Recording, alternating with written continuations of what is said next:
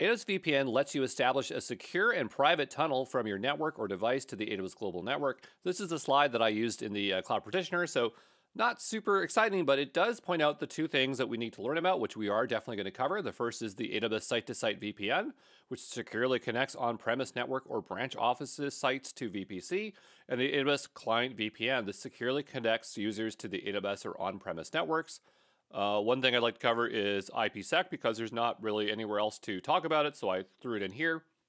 So IPsec, which stands for Internet Protocol Security, is a secure network protocol suite that authenticates and encrypts the packets of data to provide secure encrypted communication between two computers over the IP network. It is used in VPNs. So if you're using VPNs, you're going to get that secure connection. And the reason why you need VPNs is to get that secure connection. So if you're using Direct Connect, which is a private connection, it's not necessarily secure, and so you need that additional layer to get that, if that makes sense. But let's get into these two, site-to-site VPN and AWS client VPN, okay?